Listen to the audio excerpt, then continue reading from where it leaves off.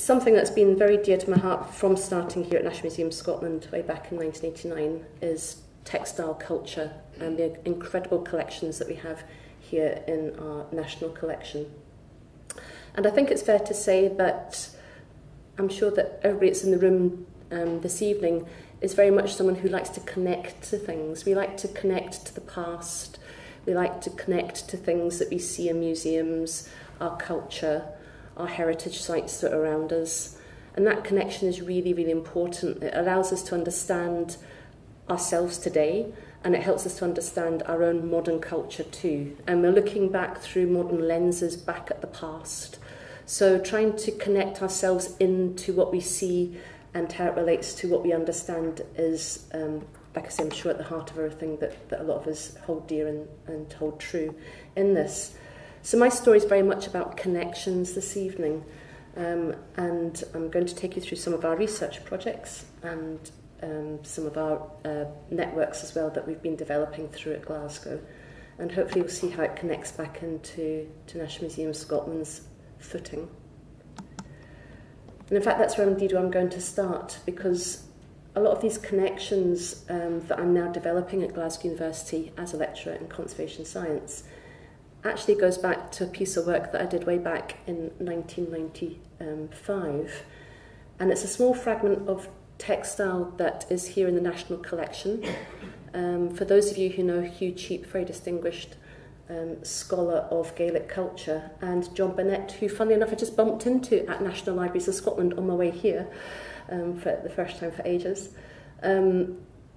Hugh was putting a display on of a commemoration of Culloden, the 250th commemoration, and this small fragment of tartan is one of the very few that actually really does seem to have a true connection with Prince Charles Edward Stuart. So there are many, many parts of his hair and clothing that are scattered around many collections in Scotland and further afield. But this was a piece that Hugh was convinced for once was actually connected to Prince Charles Edward Stuart, and it was a centrepiece for the exhibition. And my expertise that I built up here at National Museum Scotland was to identify dyes using chemical analysis, following in the footsteps of Helen Dalrymple, who used to be here, and my successor, Laura Trewellen, has now carried that forward into her doctoral work. So I was slightly worried about doing analysis because it was only tiny amounts that I had to play with. But I took the merest small amount of sample and put it into this machine here called a liquid chromatograph, which used to be in the northwest attic of the building here, where our labs were.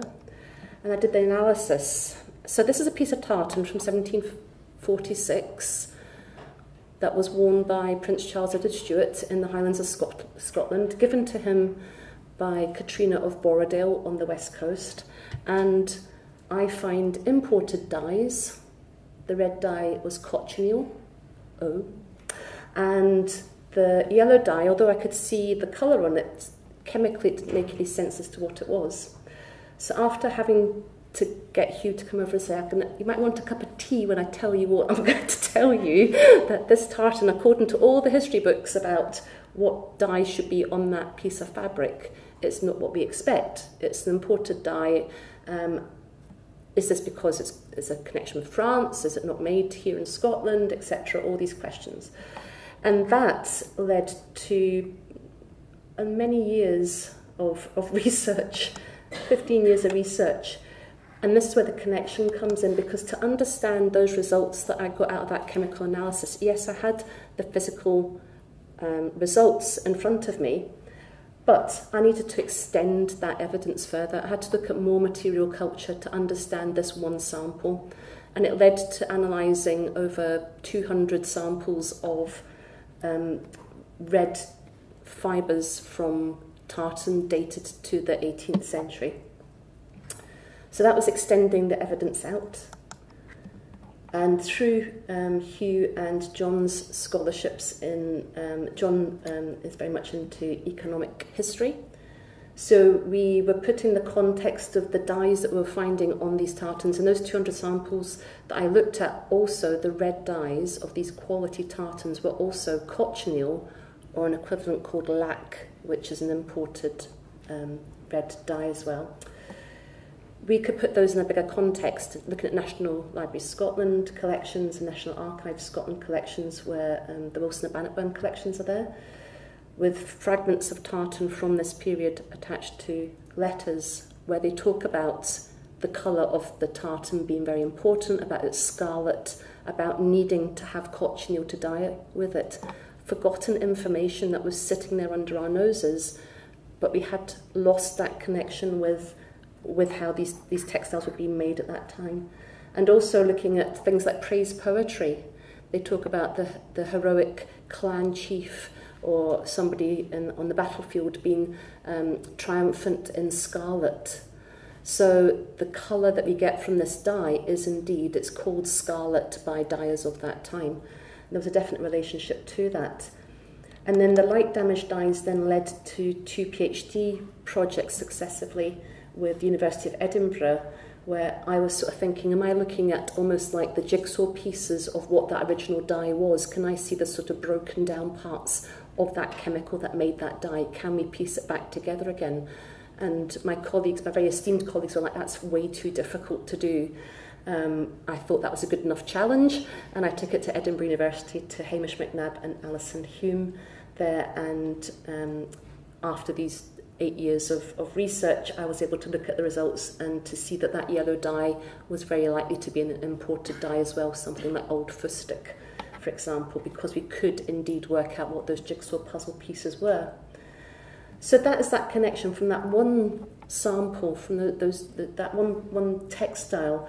It led to many questions, and it led to many different contexts, history and poetry and imagery and all sorts of things, as well as material culture. And that really set me off thinking, this has to always go beyond just my chemistry. It's always got to go beyond what I can see with my analysis. It has to bring in that bigger context and to connect things. So the last few years that I was here at National Museum Scotland, I was dreaming about, wouldn't it be amazing to go into our science and technology collection and find something that made a textile that's sitting in the art history collection here, for example. Wouldn't it be amazing to start connecting up those things and to think about the ideas and people that link them together? And that's what I took with me through to Glasgow University. And indeed, this is where my launch pad is now for what I'm going to tell you. So, for example, here we have a printing block, mid-19th century. It might be sitting in, say, Paisley Museum, for example. We have a page from a book, an order book for a company that was making a textile called Turkey Red. Doesn't exactly look like exactly the same pattern, but might a printing block be sitting in Paisley Museum or another museum that connects to that pattern book, which is sitting at, say, Glasgow University archive? Might it have a connection to the Blantyre dye works, where they used to make Turkey Red, for example? So all these kind of ideas, how does one start to even think, how could we connect, how could we know? And I got very interested in these sort of disconnected collections. How can all these things that have been dispersed, the physical evidence, but also the ideas and the people that are behind it as well? And are we misunderstanding things? Because that little piece of tartan that I was talking about, you know, all the history books that we read today, people that are writing about making tartans and Scottish textiles in the mid-18th century are talking about using dyes that were native to Scotland, and cochineal and lac and old fustic certainly were not. So we're missing the point a little bit. So big challenge. Let's start looking to see how we can connect things together. So what I'm going to tell you about in the next 30 minutes or so is about some knowledge exchange networks that have evolved from that way of thinking, and then a couple of projects that are to do with using scientific analysis, but this wider context about material evidence to go along with it.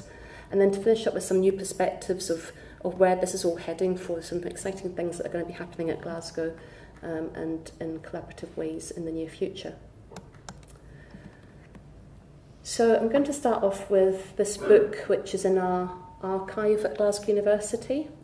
It's called the Home Order Book, and it's from the United Turkey Red Company Limited. The United Turkey Red Company amalgamated in 1890 from several small companies that existed making this amazingly beautiful fabric here. And those companies stretched themselves right along the River Clyde, from the Vale of Leven at Dumbarton, all the way down through the Falls of Clyde, down to New Lanark, down to Blantyre. And those organisations pulled themselves together because they had a long history of having existed from the start of the 1800s, making these textiles. And towards the end of the 19th century, there was new dyes and new methods of dyeing coming into practice. So this textile sort of transcends over a very important point in the mid-19th century, which is the transition from natural dyes to synthetic dyes. And in our collection, we also have at Glasgow University a calculation book. So these sit within the business archive.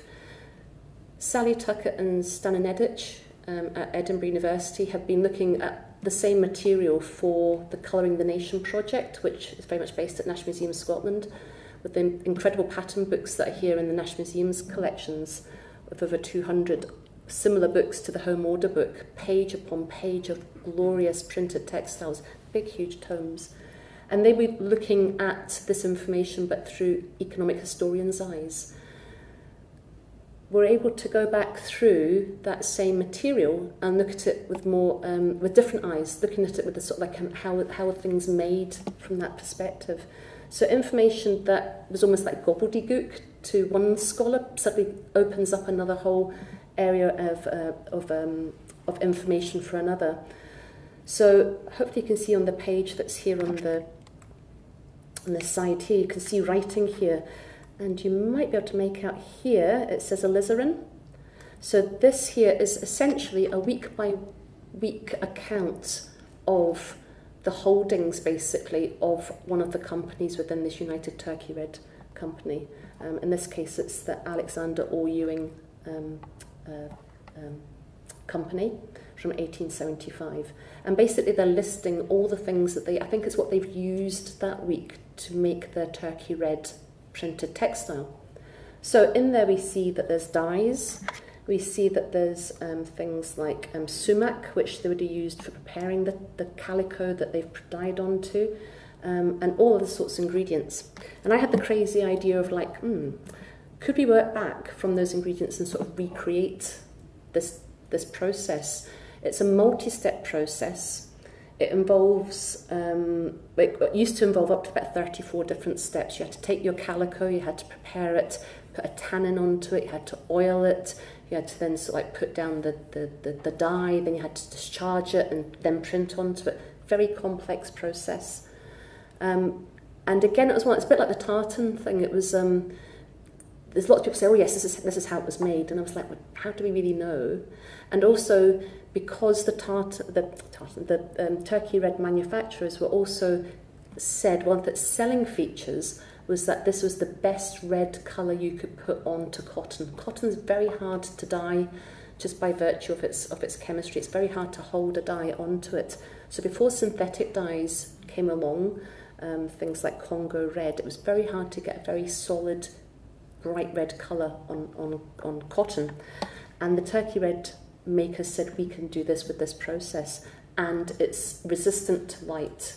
So a lot of the export from west coast of Scotland was to places like China and Africa and west coast of America or east coast of America, places where it's a lot sunnier, let's be honest, than it is over here in Scotland. And it had a great market then. A lot of the patterns that are on these textiles reflect the markets that they were going to as well, so they are incredibly beautiful. That led to, very fortunate, just as I arrived, I very innocently, somebody said to me, oh, there's something called the Lord Kelvin Adam Smith Scholarship at Glasgow University. It's almost one of these hen's teeth moments where it's very hard to get funding, but they really like interdisciplinary projects, and I thought, oh, I'll give it a go, not realising just how prestigious these things were to get. And it was with somebody called David France, who's in chemistry at Glasgow University. And the idea was, at that time we didn't know it was going to be Turkey Red, but we wanted to recreate something that was getting made in Scotland in the 19th century. What could we find in terms of in the archive, in terms of information? And we were very fortunate to have Julie Wirtz take the scholarship on, and Julie finished her PhD just the end of last year. And she she got very excited when she saw the information that was in the archive and set about then bringing together modern chemistry and historical research to recreate this amazing textile. So we can see here is the equivalent of that white box that I showed you did the dye analysis. This is our one that sits over at Glasgow University, our chromatography setup, which we use for our dye analysis. And Julie set about doing each stage very systematically through modern chemistry eyes. She found a lot of interesting reactions to it by her colleagues in chemistry who were doing all sorts of modern chemistry in the same lab and saying, why are you using old tech? Why are you making your dye in this way and not using like a new process? She's going to actually try and recreate something from 1880, and it didn't quite sink in, I don't think, with her chemistry colleagues. And there was a little bit of dangerous stuff that was going on as well that Julie was doing in terms of what she was mixing together, and everybody would like run to the other side of the lab and go, you do that with the hot sulfuric acid and we'll stand over here. So she set about recreating the process, and alongside that, again, that essence of like wanting to also look at lots of examples of these textiles in museums and archives, and lots of archive-based information in books, a lot of written text as well to recreate that, with the purpose of, in this case, can we authenticate, the ultimate goal was, can we authenticate Turkey red in an archive collection? Can we be absolutely sure it's definitely is made with a Turkey red process? What is it that's unique about it? And actually the oil that's still used, the oil that was used for the Turkey red process is still used today. It's actually called Turkey red oil, and it's used by companies that make plastics. They use it as a polymerization agent as well. And people, when Julie was researching the background to the oil, she was finding that nobody really understood quite what the oil was and what it was doing. So we had a modern purpose to this as well. So Julie was using texts I mentioned from about 1880s, 1885, 86, and taking that information and translating it in a scientific way into modern chemistry. This is what calico textile looks like, dyed with madder with no oil. So she follows the process of this Turkey red creation. That's the colour that one ends up with, without any oil. So the oil gets added in about halfway through the process. And there was interesting things. We saw the words animalizing getting used in the texts from the 19th century. So it's almost like, we haven't still quite worked out exactly what that means, but it's almost like it was easy to dye wool and silk, which are animal fibres, and it was almost like the dyers were believing that putting this oil on was sort of making a pseudo wool-like environment, which basically, actually, what they were doing was creating a paint pigment basically on the fibres instead. They're kind of producing it in that way. But this is what Julie was able to replicate by using that oiling step, and you can see that difference. You can see the redness that's in there, and that's it with using natural madder, and then she also did it with synthetic alizarin, and it's actually very hard to actually distinguish between what's synthetic and what's natural dye in this case, and that is why we have to use these chemical techniques to do that analysis. So that was excellent, because now Julie had, she understood the process by having done it. She'd learnt tacit skills, so the experience of doing it was so invaluable in itself, how to interpret these things, where it was almost like either because it was common knowledge that the detail wasn't in the text, or because the text wasn't giving away all the secrets that was in there. So she had to sort of piece together how to do some of these processes. It got to the point where we could use a technique called infrared spectroscopy, and in this case it's one where it's a portable piece of analytical equipment that we could take to the collections. And Julie was able to be confident enough that yes, she could say that this textile might be red, but by using this technique, she was able to say there's oil here, it must be Turkey red. And she was able to do that for some collections at the Victorian Albert Museum, and other organisations as well were interested in having their Turkey red examined. So that was a great result, because now we can authenticate it in that sense. And she was also able to do some dye analysis. So these are graphs, and each of those little spikes that are there indicate there's a chemical compound that's coloured. So these two compounds here, purpurine and alizarin, are the two components that one finds in natural madder. And that would fit with the date of this text, the turkey red textile, which is from the late 1700s, which is when they were starting to produce it in the UK. And then here's some samples and a thread from a piece of turkey red from 1899. And you can see just by comparing, just doing a pattern match, you can see that there's more spikes, there's more peaks, more components in the bottom one. And these ones here are indicative of synthetic alizarin. So that was good. So we could use two things. If we couldn't take a sample for dye analysis to analyse it this way, then we might be able to sort of do something with the infrared's portable as well. But certainly we could say whether something was turkey red or not. And that has implications, I'll talk about it in a minute, but it has implications for then what archives can do with these collections. So in that process, one of the papers that Julie was referring to was by this very distinguished dye chemist called William Perkin, and anybody that's into historical dyes will recognise his name as the person who discovered the first synthetic dye that really changed the whole of textile history as we know it in the mid-19th century. And this is a paper where William Perkin, who was always one to look out for some sort of a good commercial use for his dye chemistry, realised that it was possible to make this synthetic alizarin to replace the natural madder, and one of his biggest markets was going to be the turkey red industry. And you might notice on the page of this very, well, as a chemist, I'll say this, as a very dry journal, the Journal of Chemical Society, sitting on the shelf in the chemistry library at Glasgow University. There's two bits of fabric on that page. That's not normal, actually. I wish all our chemistry journals had lovely textiles and patterns on it, but unfortunately it's not so. So that was interesting. And then, so Julie and I, Julie was able to take a little sample from it and analyse it, whatever. And then by chance, I saw that we had, oh, that's right, sorry. So it says here that the patterns being here are dyed at artificial alizarin, and this is Perkins saying that he's thinking here as a dye chemist with a very commercial, market-orientated reason for this. So what he's done is to say, here's this brand new dye. I'm going to go and test it out on the people that I need to convince to buy it and to use it. Here, look, this is what you can make with it. And that looks like the turkey red that we see, the top sample looks like the turkey red that we see in those pattern books that we're looking at.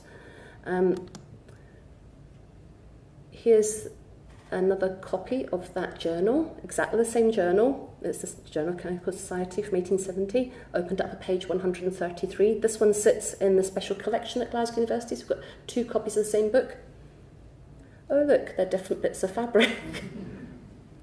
That's interesting. That got me thinking, right, okay, how many other bits of fabric are there in other copies of the same journal? And this sits on the library shelves of just about every chemical library in the world. So for International Archives Day last year, I got a blog guest spot on the university's archive, and we put out a call, we put a shout out to everybody. It's got your hashtag Perkin Patterns. Go take your copy off your shelf of your Journal of Chemical Society from 1870, open up a page 133, send us a photograph of what you find. That's what we got back. And look at all the variation. And I haven't done it here, but I did actually manage to match up a couple of them. And there's somebody at Glasgow University that's very much into digital humanities, and we're going to work together to see if we can mix them up, because I'd love to recreate that whole big thing. So when it comes around to Archives Day this year, we'll be releasing this, you're seeing it ahead of time, we're releasing some information. Some interesting things here. So the ones that are on the side here, those are the two from Glasgow University. So you can see there's ones that are very similar. This seems to be kind of recurring.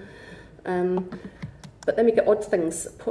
Newcastle University, we were like, oh my goodness, what's happened here? You've got something completely different in there. And it was only when we were getting the images ready to put them onto the website with the archivist that I was working with, we noticed actually that those two bits of fabric are hiding up samples that look like, I think it was I think it was this one here, something like that. It's actually sitting behind those bits of fabric. You can just see them poking through. And poor old National Libraries of Scotland, they were very disappointed. They were like, we've got that journal and we have no textiles at all in ours. So that was really interesting, and that went to America. We've got people from the States, Illinois, Amsterdam, Cambridge. It got quite exciting, and everybody's like, what happened to my Perkins pattern? So that continues. So if anybody knows of a copy of the Journal of the Chemical Society, go and have a look and photograph it and send it to me. I'm absolutely thrilled to have it. But that opens up many questions. The different colours that, for example, here, same pattern, but that's a sort of much paler colour. Is that degradation that's happened?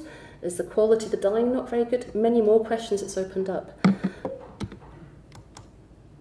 So, because of this connection, when Julie started her research, I thought, you know, we need to be talking to people that are historians of technology, we need to be talking to people that are historians of design, historians of textiles. We need to talk, basically. I do a lot of talking, and I like talking to a lot of people.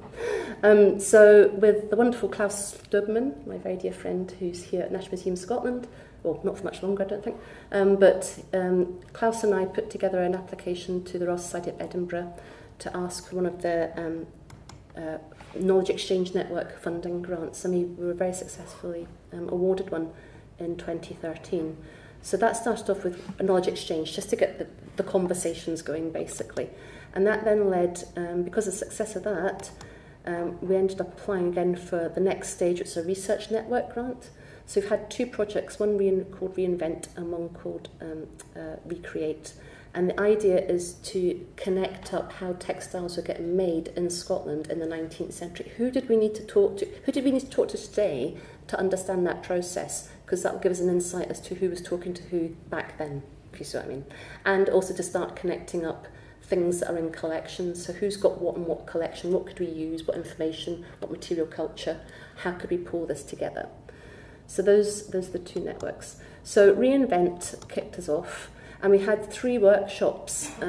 We got ourselves together. Here's Julie talking about Turkey Red. So we talked about materials and suppliers, what was needed to make textiles at this time, who was supplying it, and who was making it. And for those of you that know John Hume, who used to be for the Royal Commission, I'm seeing a few nods, the amazing John Hume. If we could have a little pocket John Hume, everybody would be much better in this world, I think. Little John Hume in their pocket. He's just an amazing person, a great scholar of industrialised processes in Scotland, and particularly very keen and interested in textile heritage.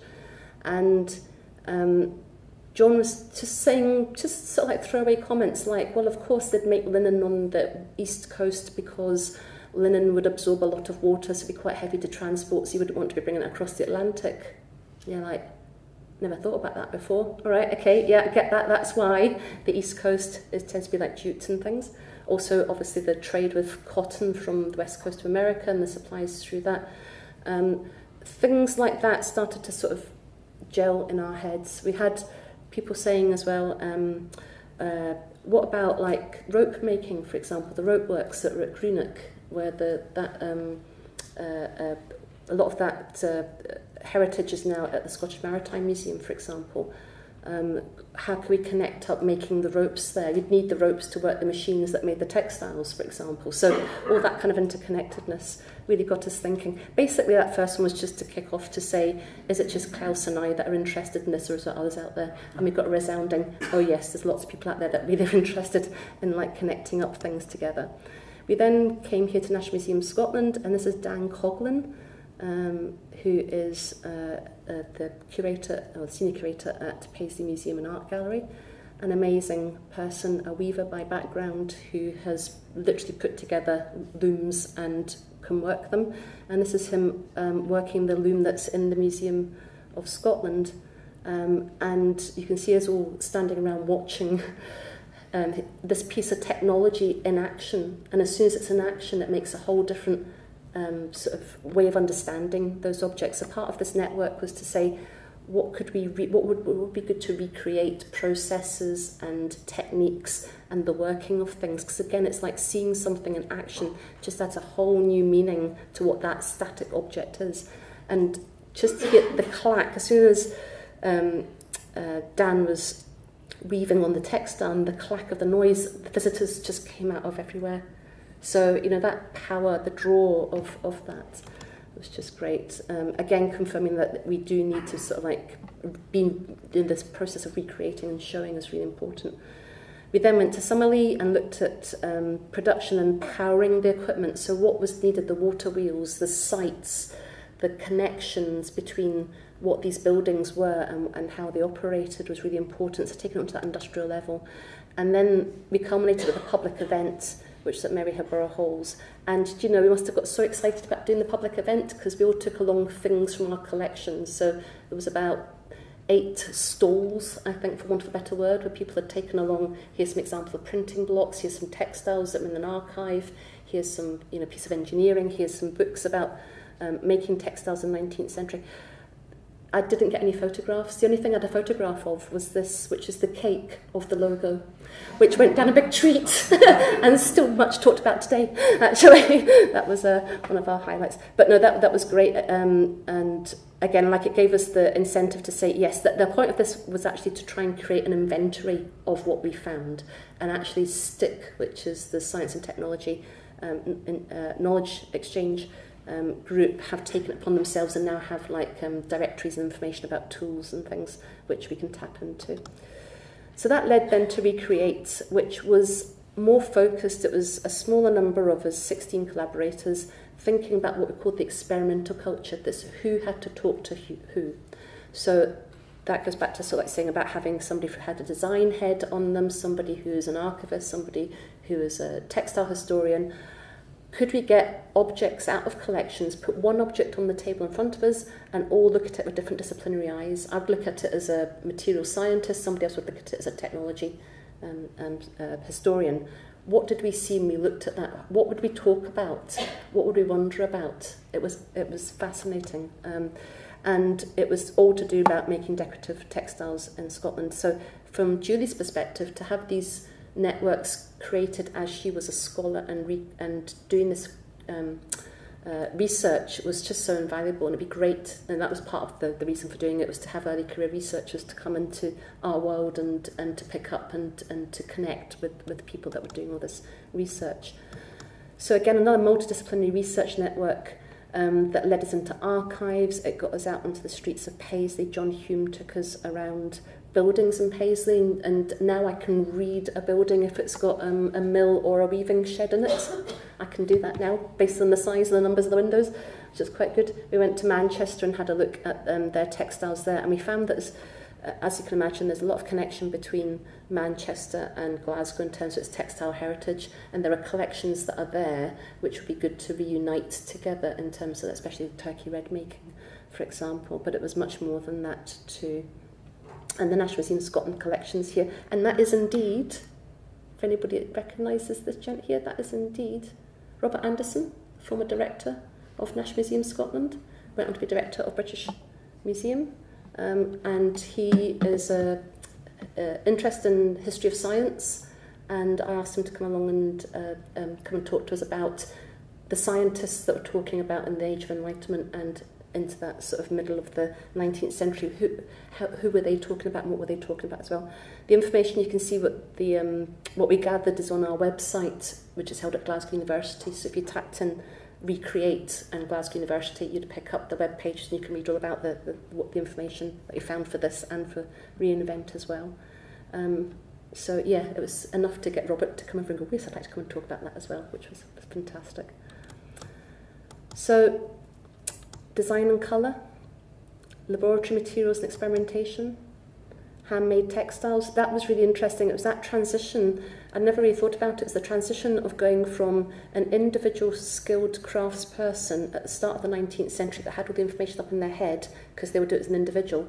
How did you transmit that information by the end of the 19th century to 50 textile makers in a factory? So there was a whole... it opened up our minds as to the information sharing and that information knowledge. How did one transmit that knowledge between people? How did one have, like, maybe it might be an engineer that might come along and say, I've got a new printing, a bit of equipment that you could use for making your textiles. What might the designers and the dyers say? Oh, well, yes, could you, but, you know, the viscosity of your dye that was going through, could it go through your bit of equipment, for example? They'd have to work together to know if that bit of new equipment could indeed be taken into the factory floor. It really made us think about where that information would exist.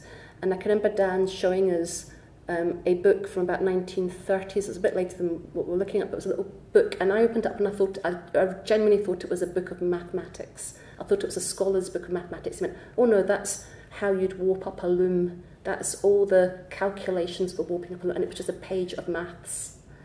And that was information that was getting transferred from a skilled craftsperson to apprentices. So it was that exchange of information. And it really made us think, yeah, how did you move that on? So the power of the book and what that meant was really important. And that then took us into mechanising these processes that had been hand-done at the start of that century. So again, all the information's on the website to have a look at. And then we culminated that with a public event. And this was really exciting because we just stood back and just looked at it. Again, we had like 8 stalls of things that were like, you know, again, printing of textiles, archives of textiles, looms. It was in Paisley Museum with the looms around it. And we stood back and we said, when was the last time that all these things had been in the same room together? And that was quite a powerful thing. You know, here's a book that somebody used for designing a textile, and here's a textile that's a bit like it, beside it, from the same period. And that was it was really evocative. You started to get a real sense, and we got a very good reaction. But about 100 or so people come along on a rather wet Saturday afternoon to Paisley, and they really got it. They understood quite what we were doing and asked for more of that kind of thing. That then led, with Julie's research and the Recreate Network, it then led to National Trust of Scotland getting in touch and saying, we've got something in our collection that we've often wondered about, and it's found at the site of the David Livingstone Centre, and it's supposed to be a tube of a little glass vial. Has it got turkey red dye in it? And Julie was like, that's interesting, because turkey red's a process. The whole process of making the dye is turkey red. It's not an actual physical dye itself. So that bamboozled us a little bit. And National Trust of Scotland very kindly were able to take the end off it, and we could get some sample out of it. And here's the interesting thing. So this is a map of Blantyre, somewhere called Blantyre Works. And you can see it talks about madder mills, cotton mills, power looms and gasworks. And this little vial was found on the ground. I think it was before the David Livingstone Centre was developed at the site. I think it already was held by somebody at that time. And here's where the David Livingstone Centre is, superimposed today on that map. And the vial was kind of found in that vicinity there. So it was in the right location for where a dye works had been. And Blantyre Works, Julie then found out, was actually a maker of turkey red textile at that time. We did some analysis. I took the sample with me to colleagues at the University of Amsterdam, and I did some research with them there. And we did indeed find that there was a colour on this. So these little pieces here are magnified particles from this vial here. And we found these dyes. These are 2 synthetic dyes called methyl violet or crystal violet, and the question mark means that we're not quite sure if they definitely are that, because this vial would have sat out in the sunlight for a long time, and there was chemical kind of information in there that we couldn't quite work out. So it might be sort of light degradation that's caused some changes. And we also were able to get some inorganic analysis done as well. And iron oxides is something that's used a lot in the printing of textiles at this time. So it seems that it could be some kind of residue. We're not quite sure if it's part of the printing process. It could be some kids found a vial, a whole lot of dirt, and just scooped up a whole lot of stuff. We don't know how connected they are together. But it has at least got something that looks like it might have something to do with the dye works. And that was just like a little one small sample of things, but something that just sort of changes a different relationship with that object that's there. And this then leads us into the synthetic sort of dye period. All these amazing dresses that appear in the mid-19th century at this transition point with synthetic dyes coming in and gradually taking over from the natural dyes. And this got me now thinking, because of the Recreate project, I now realise that there was books and information that existed in archives with textiles in them. And set me off sort of thinking, I wonder how we could sort of understand what the dyers were doing. So you'll see on the, keep your eye on the little vat at the bottom, the dyers in this period, there's a very long tradition of dyers for centuries keeping notes about what they do and how they dye with things. So they write down their process, they write down what they use, what we call dyers manuals and pattern books. And there's a book here in the middle, is from 1865, and you can see a little sample of textile that dyers put onto there. So that's a very, again, a long tradition, centuries of tradition of keeping notes and a sample of the textile that you have dyed. That was a dyer's notebook from Bradford College Textiles in their archive. And it made me think, oh, I wonder if there's other books that have got those little samples in them, and indeed there are. And you can see the dyeing that's going on in that bottom corner. You can see within 5 minutes the dye has transferred very effectively onto that textile. Big questions about, like, well, how fast did synthetic dyes really come into sort of being taken up by these, you know, the big textile industries of the 19th century? Is that the reason why dyers wanted the synthetic dyes? You read the books and it's sort of like almost like day 1 to day 2. Day 1 was natural dyes, day 2 was synthetic. How quickly did it take over? So this then led to looking at these books called dyeing manuals, where they literally have bits of textile on the pages. And these are books that are sitting, a lot of them in technical archives, and they're so unassuming. And I had a glorious time because I put together a personal project of my own. I got funding from the Carnegie Trust for my project called Diversity. And I just went around as many archives as I could looking for these dyeing manuals. And to go into the British Library, I had to, I was sitting in the reading room of the British Library going, oh, just found them this beautiful page. Trying not to get too excited by finding these gorgeous things. But then you heard other little squeaks coming from around the archive, from the library reading room as well. So other people discovering amazing things. To go into the National Library of Scotland here and have Isabel Griffin, who was a former colleague of mine, she's now head of conservation. And I was saying, Isabel, look what I have found in your books in the National Library. We've got textiles in our books. I was like, yes, and look at the colours of them. Look at the fabrics that are in them. Things that were just not known about. Same with British Library as well. They even allowed me to take some samples from them as well. So my question was like just exactly how chemically diverse were these textiles? We get the impression that like making dyes in this period should be like a bit experimental. Is that indeed true? And quite what are they? So I was able to take samples, do dye analysis, and be able to link it up. You can see there's a page of text here. It's actually got chemistry on it here.